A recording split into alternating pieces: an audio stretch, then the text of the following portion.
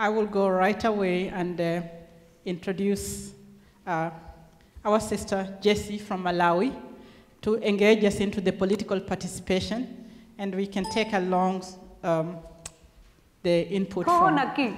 Thank you. Thanks.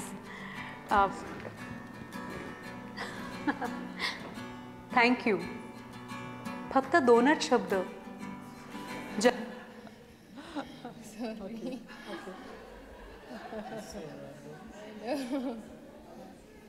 Jessie is from Malawi, and she is a member of Parliament.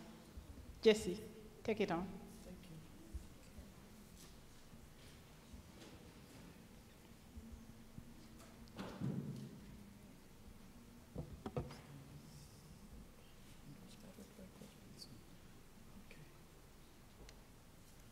All right, good morning.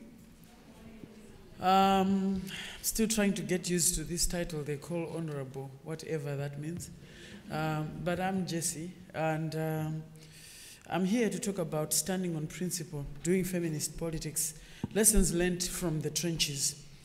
But before I do that, I actually just wanted to start off by remembering that as we are seated here, we're still missing the girls that went missing in Nigeria. And I think every time women meet, this is something which we should always remind ourselves about. I also would like to say, I would like to preface my presentation by marking that it's a very crucial presentation given that this is 2015. I'm also going to go ahead and embarrass somebody. I know they will be like, how could you do that? But what often happens in feminist work, I think we've also become very good at lamenting and talking about problems. And sometimes we don't stop and celebrate ourselves. For me, being a feminist is something that I've been since I knew who I was. But there are people along the way who actually helped to give me permission to be who I am. And today, I would like to thank UAF-Africa for inviting me to, for the first time, actually meet Professor Amina Mama in person. She's somebody whom I've wanted to meet, I've tried to meet, and I just wanted to say, sometimes in academia, you do not know what you've done. But I think the greatest gift in life is to, I always say the longest journey for any woman is the journey to yourself. And for those who participate, to make you be who you are and help you, know that you're not crazy, you're not mad. You know, even though everybody around you is telling you you're crazy, and then somebody says no, and they don't even know you. I think language is a very, very tricky thing, and to be able to, through your writing, actually reach out and speak to people through your divorce, through your PhD, whatever, through your marriages, goodness knows through what. I just wanted to say thank you so much. It was such a pleasure. And I know that in Dana's remarks as you were writing for me to do this paper, you said you're going to speak just after Professor Amina Mama speaks. And I was like, really? And then I saw that it was Professor Mago, and she's still wonderful. Thank you. I'm so honored to meet you ladies. You've done so much. I'm happy that at least we are meeting in place, and we can stop and smell the coffee at times. Thank you very much. The other thing that I just want to quickly look at is to say, I would like to dedicate this presentation for me to the African American diaspora Africa women. I think throughout the movement, there've been a group that has been spoken for, forgotten, and reproduced in terms of operations. It's good that we are giving this a show of the global Africa. And I just wanted to say thank you very much for welcoming us. We rarely have these transnational links, but I think it is good to be home away from home. I was going to start my talk by saying, in my opinion, I think peace is overrated. I know people have told you that I'm crazy. I'm saying that I'm linking this to my professor who's just spoken, because I think for us in academia, where we are very happy is where we differ, and then we start to see where we are going. In my opinion, I think being a feminist does not mean at no time shall I stand for militarization at all. I'm saying, I'm saying this because I think there is a danger sometimes of glorification of womanhood and linking us to be people who never can be violent. I, for one, I'm a woman, I'm a feminist, but I always tell people, if you step on me, I will beat you. I'm not going to leave you. And the issue is very simple. I, for one, believe the movement has been stalling because we've treated power as a cup of tea. It's not. If we are not prepared to grab this, we'll never have it. We will never have it. Until we treat the woman question as a political question, as something that one will die for, and something which if somebody continues to mess us up, they know it will cost lives. That, for me, I make no apologies for, and it's very simple. Last time I checked it, colonialism, whatever isms, the only time they came to an end is when people saw that we are going to be killed if we continue doing this. I am saying this because I think I really believe in peace, but I believe peace does not mean the absence of physical violence. Peace should start from absence of structural violence. I would like to start with banning every church that thinks I had to borrow someone's rib in order to be here. I, for one, feel that's where the problem begins. Because I don't think I owe anyone anybody's rib. I'm a person in my own right. Okay? And if anybody is going to think that I'm going to be their member of a church on the basis of thanking men every day for having borrowed me their rib, they have something coming. You know, and not even frightening me that when you die, you will be burnt or whatever. We'll meet it there. But I refuse for me to be defined as someone's subset. Full stop. Okay? And I don't think it comes from any book or anything. It's how I feel. From the time I knew who I was, I believe female self-determination is a political feeling for me. And unfortunately, we live in a place where physical violence has a very high premium. I was happy some people are citing Joyce Banda and what she went through. I've already asked Nana, we need to talk about the Joyce Banda phenomenon, because I think there's so many issues that I hear people talking, I'm like, which Joyce Banda are they talking about? But anyway, that's a story for another day. The point I was trying to say is I think we need to unpack the militarization and whether what does that mean in terms of feminist politics? Because I would like to think if I'm the president, I'm going to be commander-in-chief. Am I saying a feminist way to be a commander-in-chief is not to go into war? Or am I saying, and which is what I think Professor was working towards, that we should deal with the problems that are underlining so that we don't ever have to go into physical war or kill people? My issue is, meanwhile, what happens since we are not there yet? Do we say those who do say let's go to war are not feminists, or do we say they are being unfeminist? What is it? I think the movement needs to make time for that. As you can see, you have a politician who was an academic and loves talking, but I've been warned to stick to time. I promise you I will. Okay, my presentation today, I think it's very important for me to construct the basis where I'm coming from. I'm a member of Parliament from the opposition party, chair of the Women's Caucus for the Malawi National Assembly, and also the publicity secretary for the main opposition. But don't worry, I will not bash anybody. I'm away from home. Here, everybody is good, and the government is doing nice things. You believe me, right? Okay. From the topic, when one says from the trenches, yes, thank you. One would ask, what trenches, what principle are we talking about when we say doing feminist politics? What principle are we talking about? I think the context is very crucial.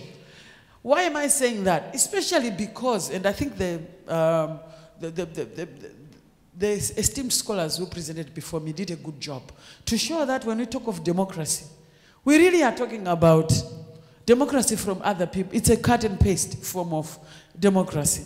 Democracy that are usually not delivering to women Especially, I was so happy when Professor Margot talked about land. Land is a serious, serious issue, especially where I come from. And the real issue being the whole concept of defining development from extractive concepts, where people say, no, a company will employ many people. And then you say, what about those people becoming landless? What happens? And they say, but those people don't know how to farm. It's amazing how African black people are seen as people who don't know what to do with the land. Their own land, but they don't know anything. I don't know how that happens. Access to justice is another issue in this democracy. We have so many issues of access to justice. You know, and in general, spaces and voices of power in this democracy are just not, you can't find them for women. Service delivery, it's just something which you hear of. Now, I talked about the context.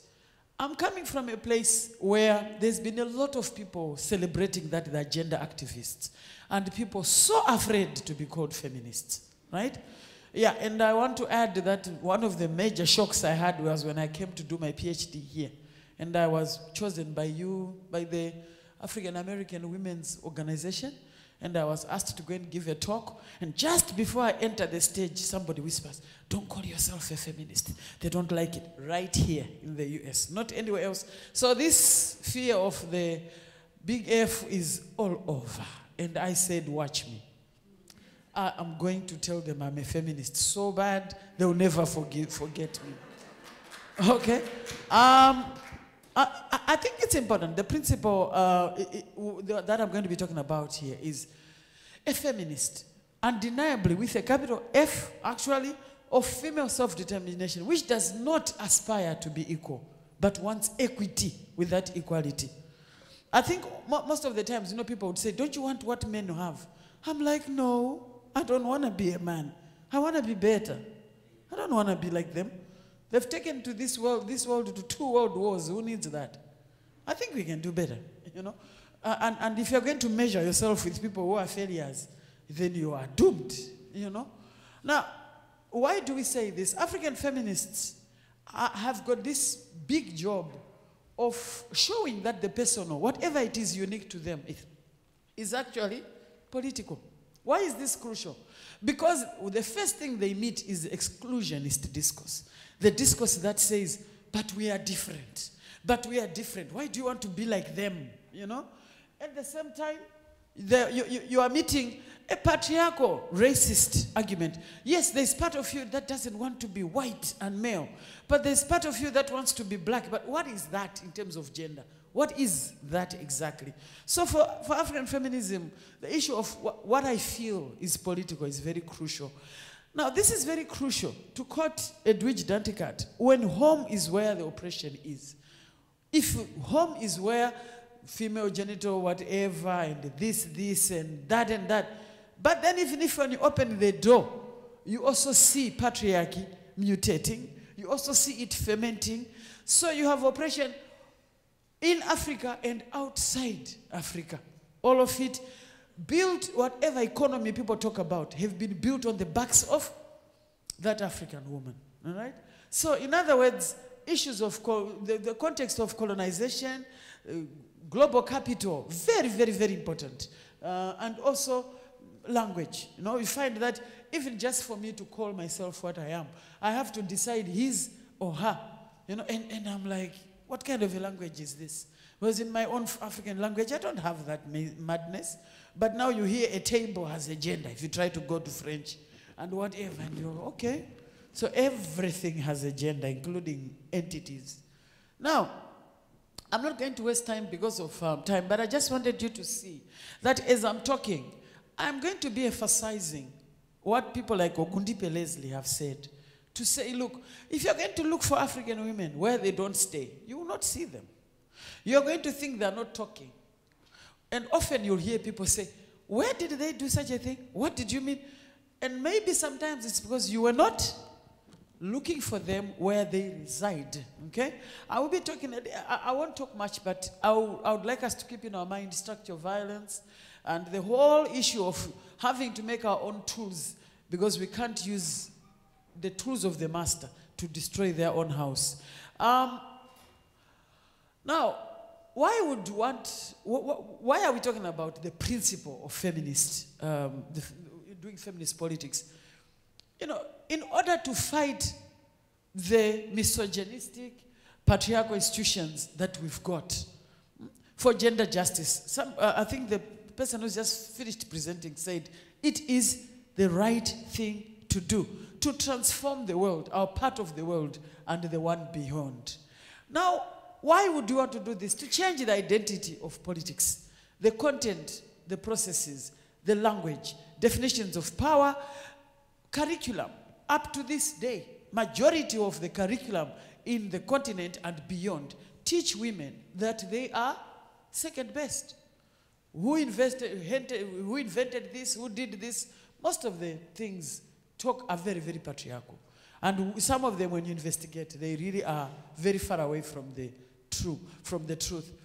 Look at our entertainment. Every time I watch Hollywood, and you watch the storyline, it's about a woman who is so desperately in love with somebody, and she can't do anything with herself apart from surrender to this guy, you know. And when she has surrendered, what a wise thing to do. She'll be rewarded by a child and marriage, and everybody lives happily ever after. You know, now we've even been convinced to think that to be a woman means to give birth. What if you don't have children? Are you no longer a woman? What if you're different in terms of those issues? But that's not how we are looking at these issues. Now, I'm starting to say the politics the principle is doing feminist politics that understands the diversity of women, that we are different. And just because we're different does not mean somebody is wrong. Because that was the basis of patriarchy, saying, you are not a man, so you are not correct. And we need to be careful ourselves, not to say, you are not heterosexual, therefore you are not correct. Or you don't have a child, therefore you are not correct. You know, or you are not Zimbabwean, so you are not correct. Whatever it is, you know, not being prescriptive. We need to see that we are different. And here I'm not going to belabor the point. There's been huge debates. What is it to be a feminist in a Muslim world? What is it to be a feminist in a Christian world? That we are diverse. Even in personality.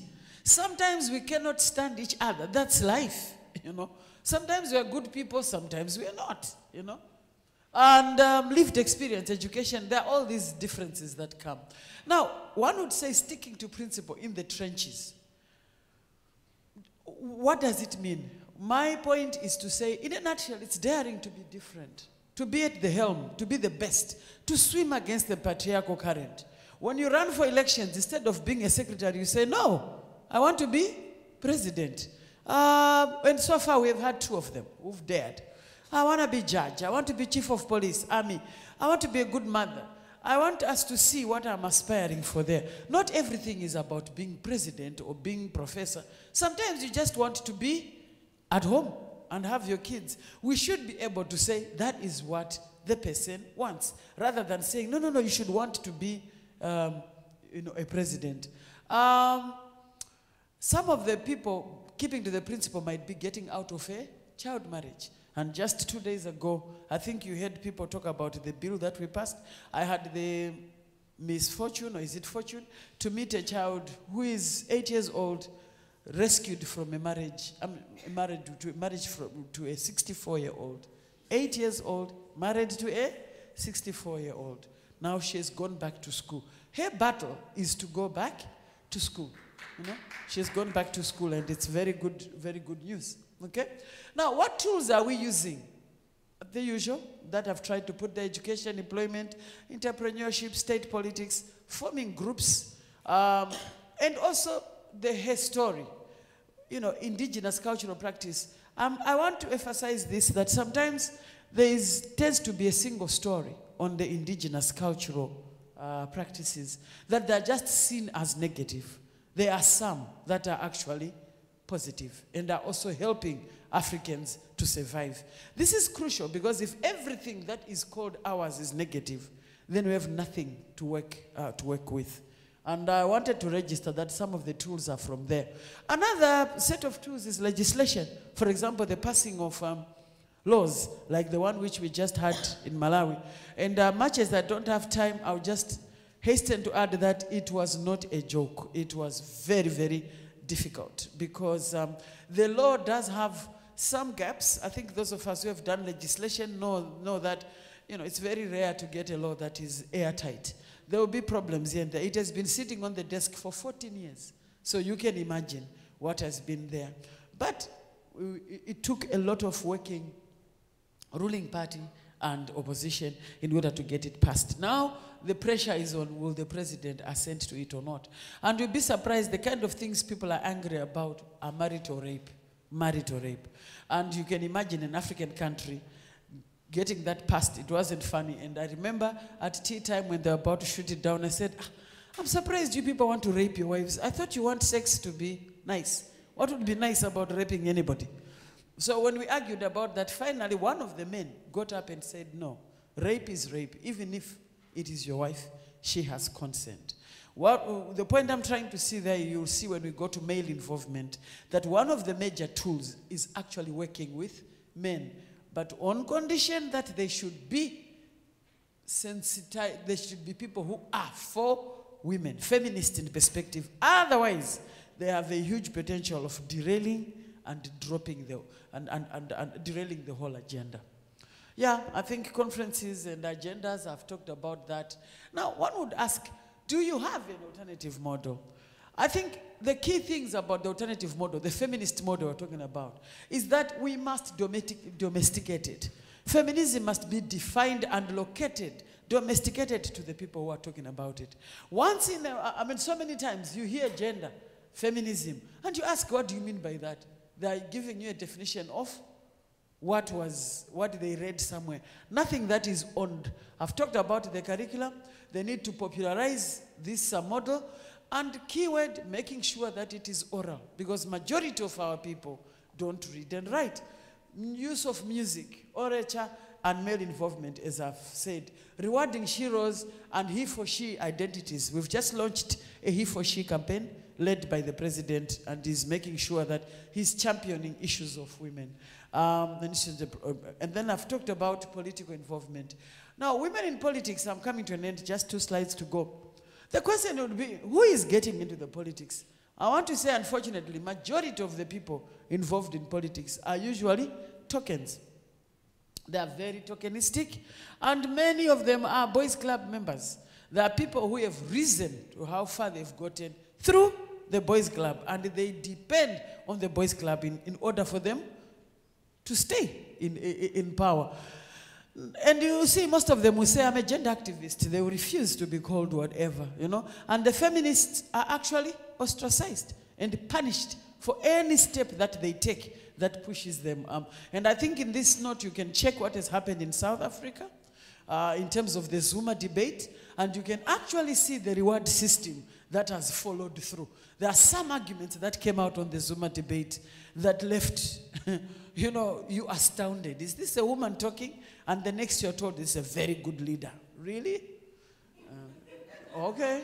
You know, so, I mean, in a nutshell, elitists, they behave like boys, and they have to prop up patriarchy in order to survive. And once they're propped, they are sold like hotcakes. This is the woman. You should all be like her, you know. And unless you know the background, you're not surprised. This is very, very typical, because a lot of our democracies are using the poster approach that Europe and the West have used, where you need a poster child and you are given someone as a formula, yet women are what? Are diverse. Okay? But there will be someone who is always on the posters and they are told, be like this one, be like that one, you know? And the challenge is, can Africa come up with a model that is our own? One that depends, I think the professor talked about, not micro, but the meso, right? One that is from the community. And it's not something which one person will say, I'm the one who did this. But it's something which everybody says we own, right? But that is not the poster approach that we've been given. Huh? Most of women are very happy to be vice this and vice that. I'm the secretary, you know, and look at the numbers. I want to add that, yes, Rwanda is a success. I think South Africa has also improved quite a lot. But look at Malawi. We have gotten a serious backlash from 22 to 16%. We've lost a presidency, right? And right now, everywhere you go, people will tell you women are not good presidents because Joyce didn't know what she's doing. As if she's the first one who didn't know what she was doing, you know? I always give the example of this place when Sarah Palin was running and she made all those blunders. People behaved as if no Bush had ever run here. I mean, there was Bush, who was a celebrated, problematic person mentally, but nobody said you can't be president. Then Sarah Palin wants to be vice president, and everybody says, no, we can't have someone like that. I used to ask, since when? Is it because of the gender? You know? The question is, we are seeing the same thing in my home.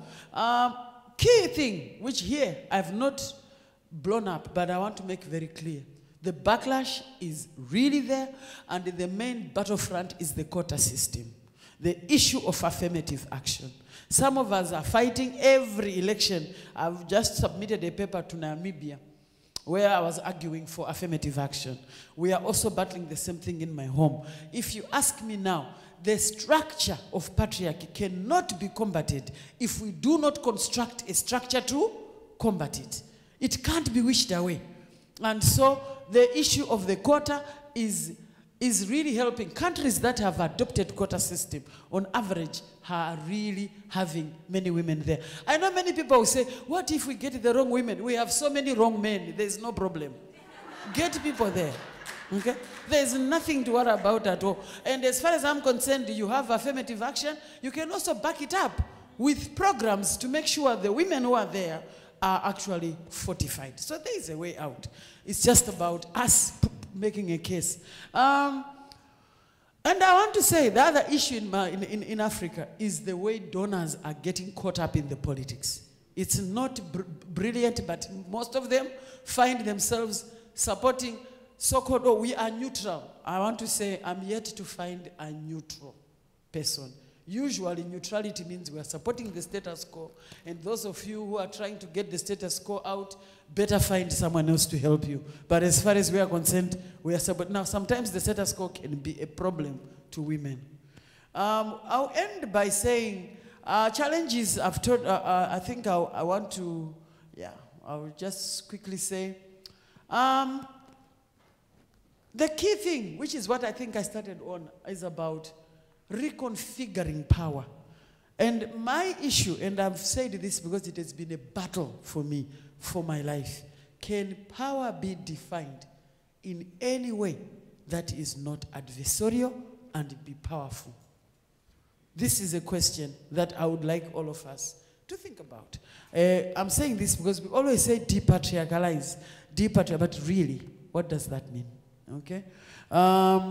And I think exposing advantages of our model would help and illustrate that there is enough power for us all. It doesn't mean that when women of Africa and women in the world get to be powerful, then men are going to suffer. In other words, just because Jessie is empowered, it does not mean any of the private parts will fall off. I always say that at home.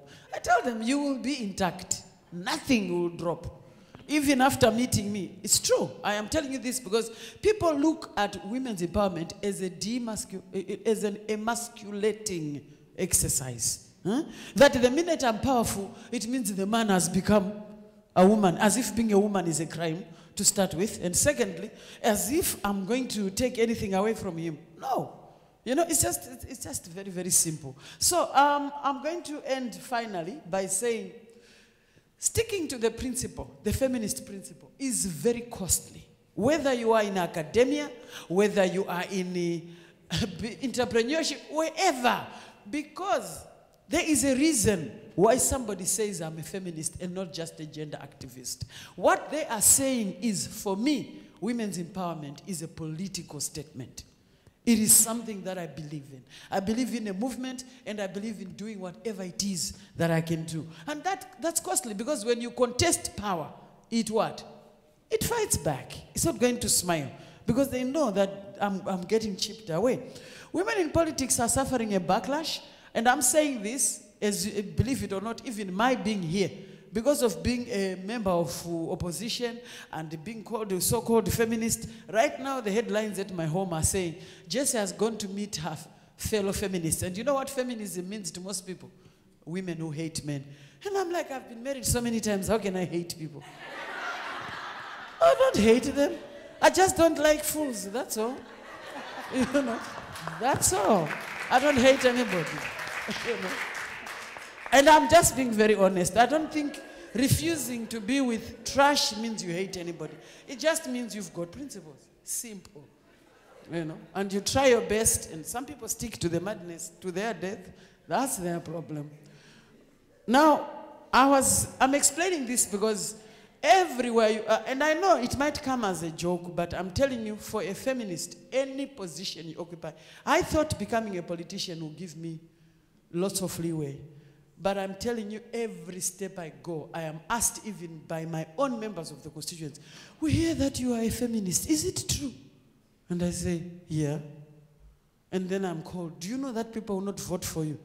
Because of that, I said, well, the question is, I wouldn't change who I am, so they might as well not to. You know? The point I'm trying to explain is, this is a costly identity.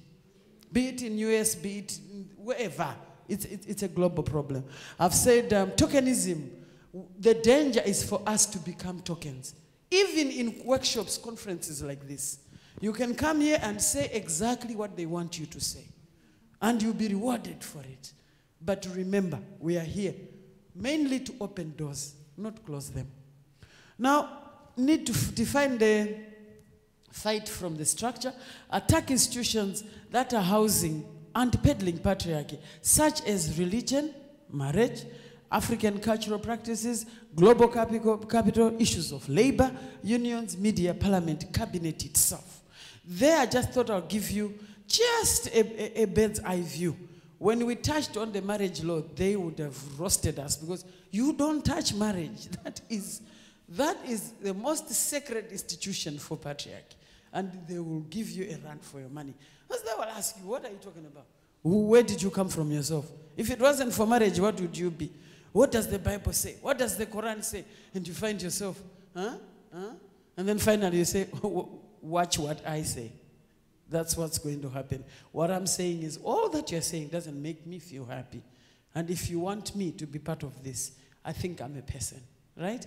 That's why I say to me, the principle is female self-determination. And that is, to me, as feminist as it gets. I want to thank you so much for listening to this presentation. Forgive me for my theatricals. I've tried to be as clear as possible. But thank you so much. To me, I've never attended the Beijing, by the way, CSW, because every time this conference came, I would have insulted the government in some way, or I've done something that the government doesn't want, so my name is removed. So for me, this conference is very special, that not only have I come, but I've met you. Thank you so much. Thank you. We have to do it again. I wanted to say she has just earned her reputation for being mentored by Professor Amina Mama. Because you can't be mentored by Amina and not speak up what is in your mind honestly. Because that's what she does. And so I can see the connection and the acknowledgement. And I just want to thank you, because I think what you've done is you've said, let's not leave anything unquestioned. And let's not be intimidated with each other's views. We can put all of them together, both in an academic sense, shall I say, but also in a way of honesty and accountability, so that once they're on the table, then we know the kind of things that we want to discuss. And so I want to thank you for that. And I know that you're dying to engage her. And we have good 15 minutes, which we can use very effectively. So let's get started. You're going to engage her with questions, with the interactions, but don't make her speech, please. That is not a feminist way of speaking. When you make somebody else speak, you take it and repeat it and so on. You're going to have to put what your input is, and so that she can interact back with us.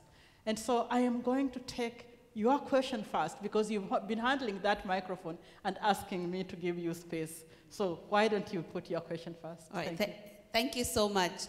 My question is around the costly identity of being a feminist. Yeah. There's so many contradictions that come with that, especially in the political space. How do you deal with that? Because you need to be true to yourself, but there are also so many expectations around that. How do I cope as a young feminist leader? Okay, our speaker would like to have 3 questions, and then she answers, and then I'll take the next 3. Okay. So Grace has actually stolen my question. Well done. Let me add to it, just to a bit. First of all, thank you, Jessie. You're terribly generous to this recalcitrant professor. Thank you. And I feel very proud, but I also feel a deep sense of responsibility, which is where my question is coming from, which is to ask you, can you tell us a bit more about how civil society and women's movements can support women when they do get into power? Because we realize we've pushed women to power and then we're not there to defend them. And if they become isolated, some of them are just queen bees on their way up. But to those who care like yourself, we have a responsibility. So I'd like to know what kinds of support will help you in the fray that some of us would not dream of entering. So thank you for your bravery and the anti-child violence bill. Fabulous. We want it in Nigeria. Yeah, and while on that, also deal with the question about what about if they are in power and we disagree with some of the things that they are doing? Because you did mention some of that, and I have had it now over with the fact that we do have some women president as well. And the third question, which is yours, and then she'll answer those first. I think it was her first. I'll take you next. And then, okay, I'll let you ask that question. And then. Okay, thank you so much.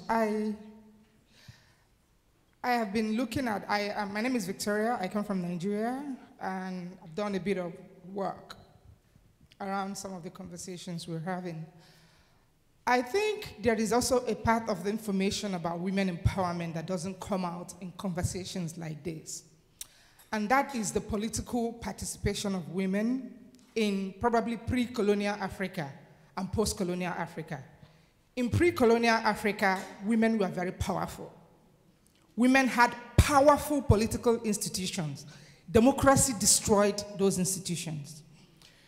No matter how powerful a king is in traditional African setting, there are so many things a king cannot legislate upon.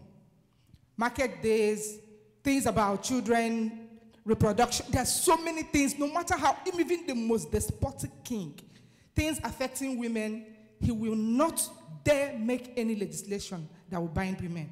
Women had a separate political identity. And that was why there was a mad rush to be the wife of a king. Because that was also a very powerful stool.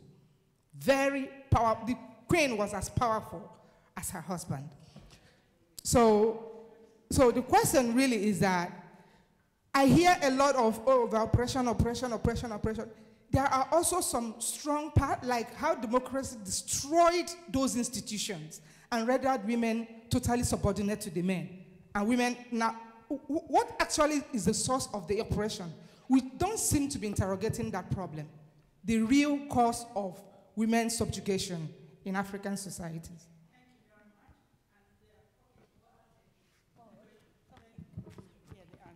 All right, thank you very much, and congratulations, my sister. We are behind you. Just wanted to ask, you're in the midst of attention in your country and even the rest of Africa. Women politicians. With you sometime in Malawi, Dana was there, I remember. We were many women from Africa. We came there, many of us, hoping to see your president and hoping she will just come, not only to open, but even to have a meal with us. And the young women would see what a role model, what an African, what a woman looks like to be a president. In other words, we're all coming to shake her hand, to tell her we love you, we support you, and show us how you came here. She didn't come, not even to open the conference, not even to have a cup of tea with us. Where does accessibility go when women become somebody, when women become powerful? And what are we talking about today? Thank you. Thank you. I think because of the numbers, if I quickly answer this, then maybe we can have a quick round again. How do I deal with being a feminist? My answer is very simple. I don't know what to be anything. I don't know how to be anything else. So I think when you ask this, it's like, how do you, like all my life I've been fighting being fat. And I grew up in Zimbabwe. And the time I was growing up there, it was the time when people were very slim. And I remember I reached a point where I had tried dieting, I had tried whatever. And then I said to myself, look, if someone doesn't like what they're seeing, they can close their eyes. And since then, I am so liberated, I have no headaches. Even when a guy comes to me and he says, I wish you were smaller, I just say, pass next door. Whoever knows what to do with this body will find me. Simple. Okay? The point I'm saying about feminism is, for me, it's a human right belief. It has not been easy. It has cost me a lot. It has been very, very problematic. Even my stay in the US, there is a time things went wrong with my social security card, and I was asking, and for the first time I met people who were saying, this is the government that has done this, there's nothing we can do. I said, hey, in Africa we have the government for lunch. What are you talking about? The government makes a mistake, we are going to ask them. We hold them accountable. Why? I believe in my rights. So if you say, how do you do it? What I will say is, I have a strong belief that being brave does not mean you don't fall. It just means you get up every time you fall. So I will lie to you if I say there have not been moments when I was afraid, when I regretted, when I wished I could shut my mouth, when I missed a guy that I really liked because he discovered how much of a self-determined person I am. Yes, there are roads I wish I had taken that I couldn't because of who I am. But I'm much proud that I've been myself. And all I'm saying is it ain't easy, but you stick to it. Because that's the right thing to do. And now I'm happy when I see other people who come to me and say, I'm happy to have, you did this on this day, that day I had to do blah, blah. I've also helped other people find their feet. And that's what keeps me going. But I would say key thing that has helped me, having parents who are very, very gender sensitive and supportive of feminist ideals has really helped. I come from a home where my father is very much, you can do anything you want. My mother is very much stand for what you believe in. The other thing is education has really helped. But I want to be honest with you. I am not one of those people who prescribes education without self-belief. You can be as educated as you are, but if you don't believe in yourself, you'll be the first one to surrender your salary to your husband and remain with nothing. I want to argue with you now, argue to you, put it to you. My whole PhD is showing that the most oppressed is the educated woman, because she has got all the patriarchies coming to her. So, first, you, yourself, that's why I've talked about female self-determination, then add education. Also, parentage helps. That helps. How can civil society support? I think, to me, it's about what I miss as a political entity now is capacity, is organizations to help me avail, capacity. Like, I lead 32 women in parliament. Some of them, when they stand up to talk, we all look for the nearest hall to look at because they're scared. They don't know what they're saying. But I also believe that they are serving Malawians. That they don't know how to speak English should not be a crime. But they're in a parliament that says, you don't know how to speak English, then you are nobody. The neoliberal framework she was talking about, the colonialism, all of that. So what I miss is being seen to be the link between the activist world, I was in the academic world, where a good number of them go and get educated, they get opportunities, and they also grow to understand that their job is not to give handouts to people. Their job is to do legislation, So now, unfortunately, this is a political world. You are fought whenever you stand for this. So for me, it is about capacity. Building capacity.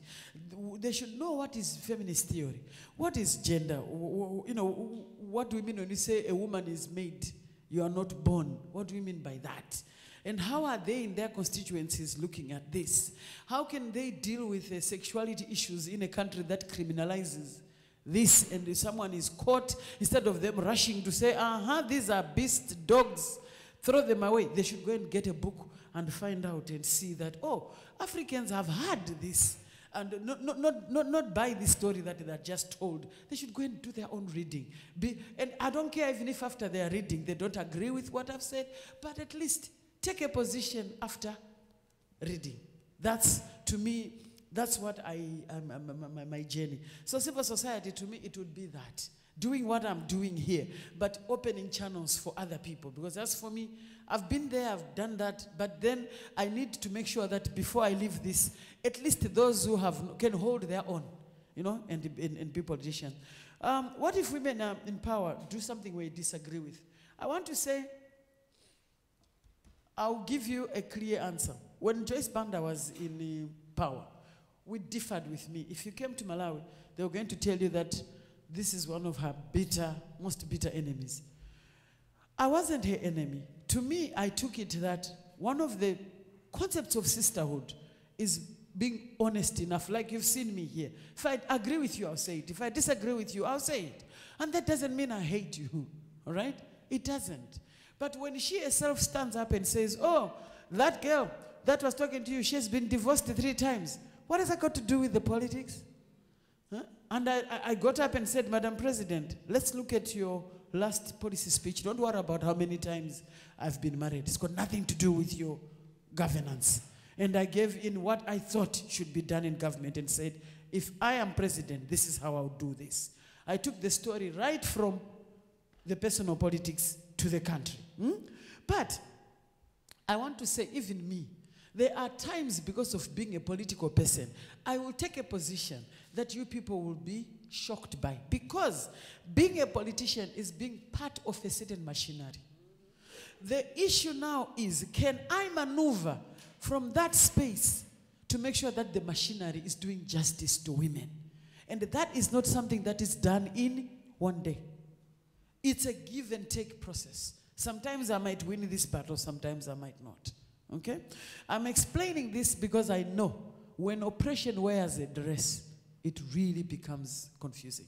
Most people sit there. I know times when America stood up and even Hillary Clinton was saying, we are going to, what do you call it, Afghanistan? Hey, women are suffering. I'm like, yeah, they started suffering yesterday. Where were you when all this time? But you need to listen with a layered ear.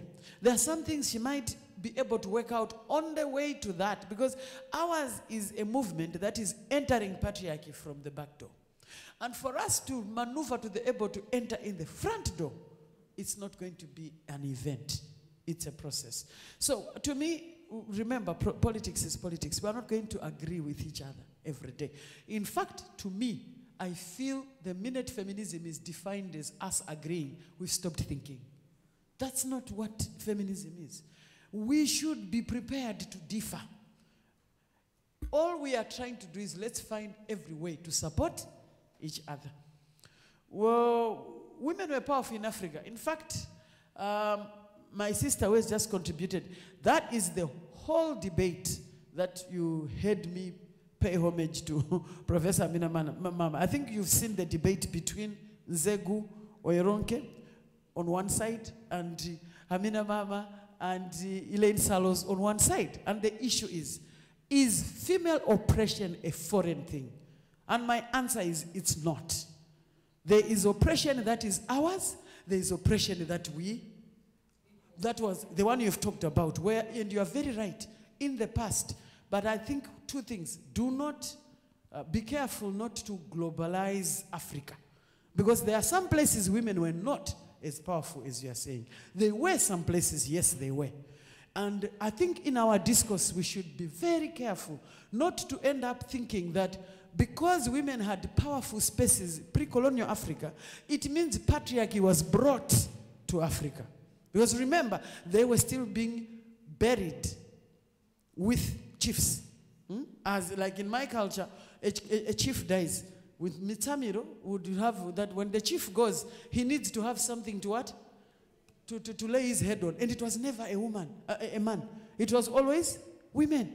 Polyandry, go and ask, find out. But polygamy, no, we are fine. In other words, there are some of us. I come from a place that says, yes, women had more positions of power in pre-colonial Africa. But that doesn't mean they were powerful.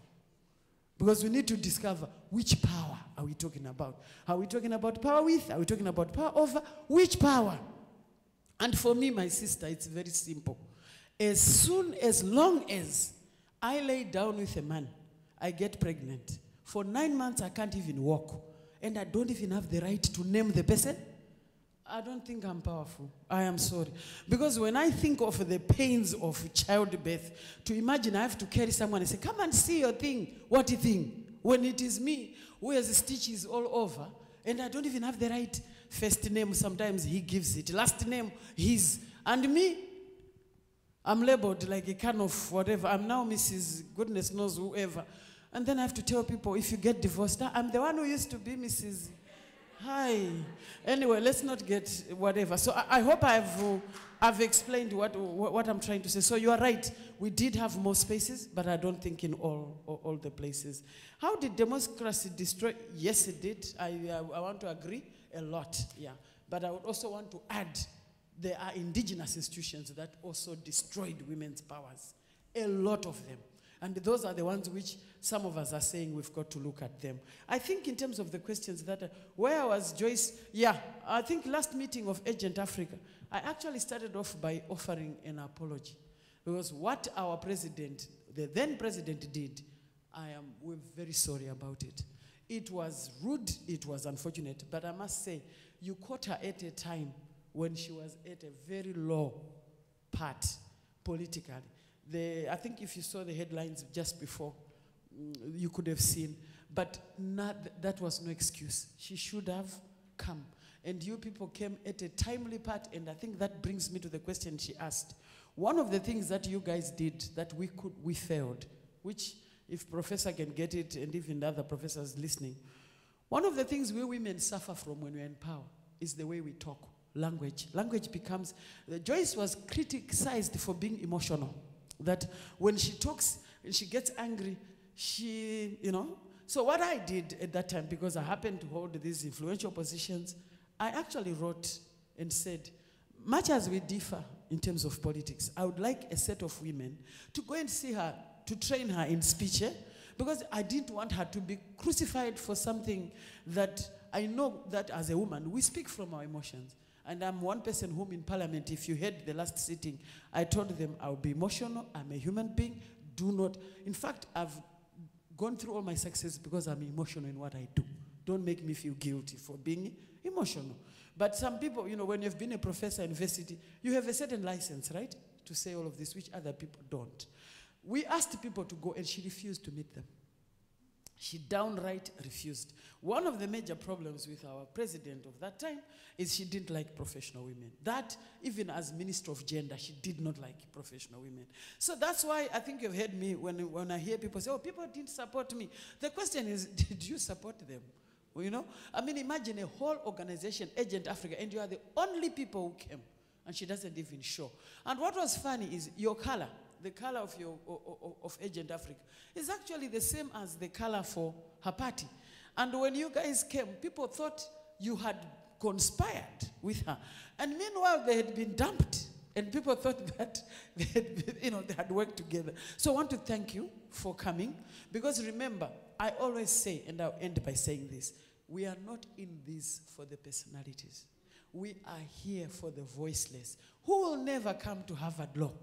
That's why we are here. We are here for those whom when we speak, when we write a good proposal, we'll go and dig water. And they'll get water and the child will go to school early. They will never be written on any paper. So for the sake of that, please don't feel that your efforts fell on deaf ears. You're coming, look, people like me really appreciated that meeting. And the people in the villages that we serve, they know that there is a woman organization that came to hold the hand of their sister. The fact that she didn't is a problem, and we offer sincere apologies. We hope it will not happen again. Thank you. Thank you. What a good place to stop.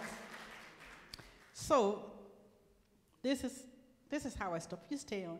This is how I stop. Whenever there is a hand, and there are not too many, I just ask them to table their questions, and I won't be asking you to respond, because I know that these questions are being processed, and the answer doesn't lie in her, but the answer lies in processing. So there are two hands there, And I'm going to let those two hands ask, and then I will close, because we want to keep time.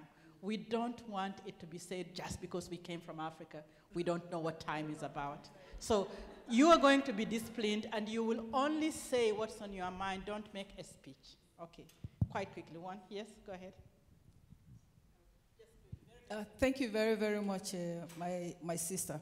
What I want to find out is how do you people as women in parliament relate across the political party divide? Okay, and then secondly, have you been able to mentor some young people, you know? Okay.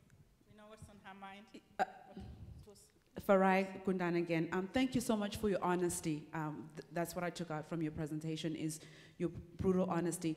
You mentioned in your presentation that sometimes you might take a position that would shock us because you understand that as a politician, you're part of a machinery, and I get that.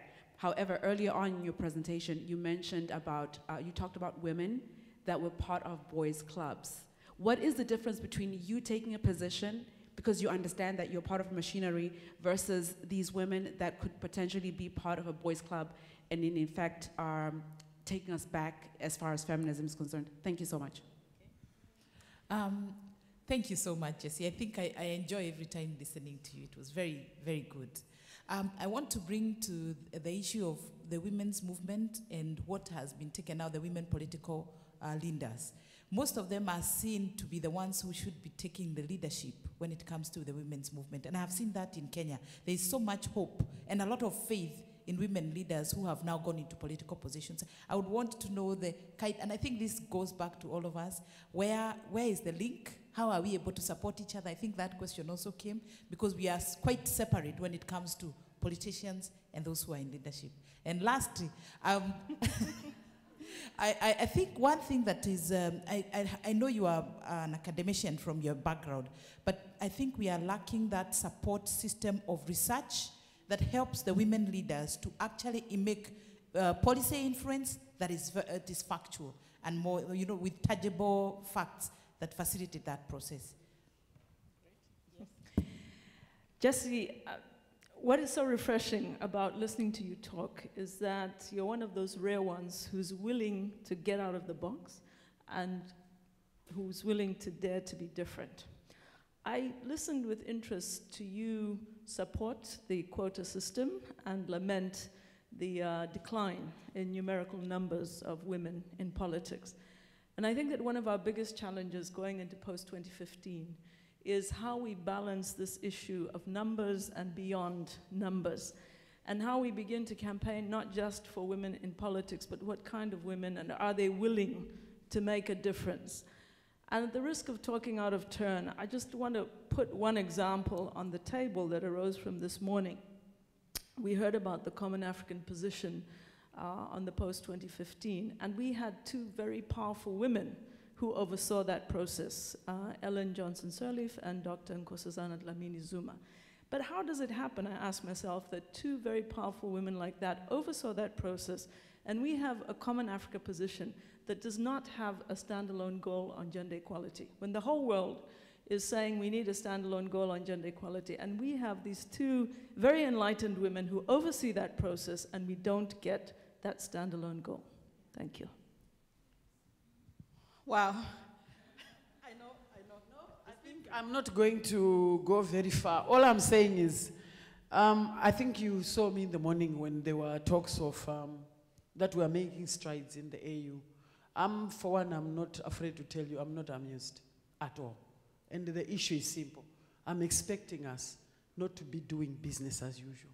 Yeah, there are issues that have happened that I expected to see us put our footprint. In other words, I'm yet to see a feminist footprint from the AU. I haven't seen it. And at the risk of not being very loved, but whatever, that's how I see it. Number two, I think the other ones, I'm not going to attempt the issue about the difference between boys' club and whatever. You are very right. This is how most of us politicians end up moving from the movement to become part of the furniture. The challenge is to be how prepared are you to lose politically and stand out as somebody who is not part of the boys' club? Okay? In other words, it's a delicate dance. I think we should see that a politician is not one thing. On this position, you'll be happy with me. And it's my job, but the total sum, you must be able to look at me and say, yes, she's standing for women. Like on the women's, the marriage bill. By the day it ended, my party, about 3/4 threw me out and said, she has been bought. In my country, we say bought. She has been paid, they've paid her money. And unfortunately, I was buying a car at that time. That didn't help, all right? So the point I'm trying to explain is, it's a difficult thing, and I want to tell you people, the most thing that can kill you when you're a politician and a woman is stress. I think you've seen, I've come here, I wasn't even feeling well. I know why. The two bills, human trafficking and the marriage age bill, were a nightmare for me. But for the first time, the government had to depend on me, much as they don't like me. That's why now the last minute night, they say, oh, we are going there, they're going to be thanking us about the marriage bill, you need to be with us.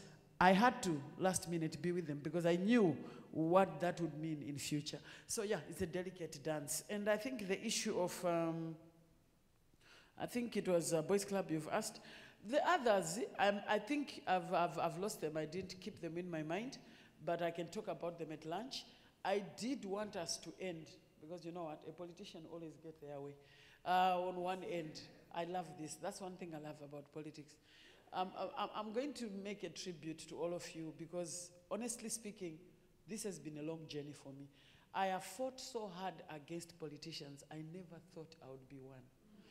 But then after leading the academic freedom struggle for so long, I reached a point of it was one-to-one of me leading academic professors, and I defeated the president. And the political capital I got from there said, I always say politics called me, it's not like I went to them, right?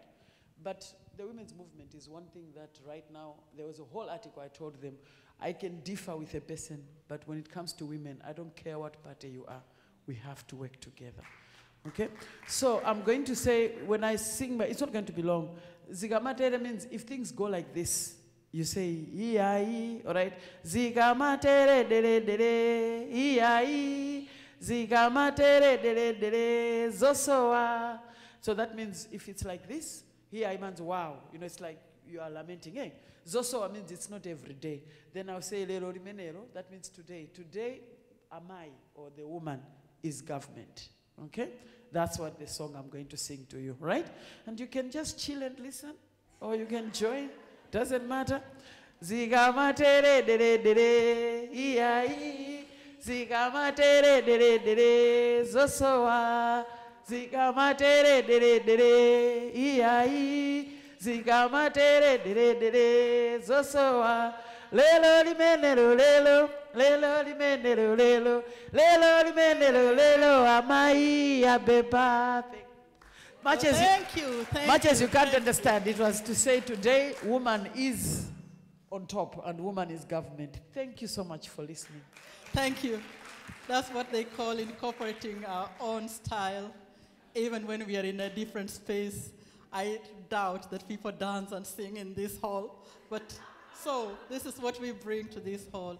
So we're going to go for lunch, and I want to ask our sister there to give us some instructions. So I thank you all for listening carefully. I thank all of the two panelists and all of the people that have given questions. We are in a good place to really continue this discussion in the afternoon and tomorrow. We have it out. We are out. We've come out with what we want to talk about. So let's take this seriously just to the next stage. And thank you for the opportunity to facilitate this morning. Thank you very much, Duna, for that. It's really great. Thank you.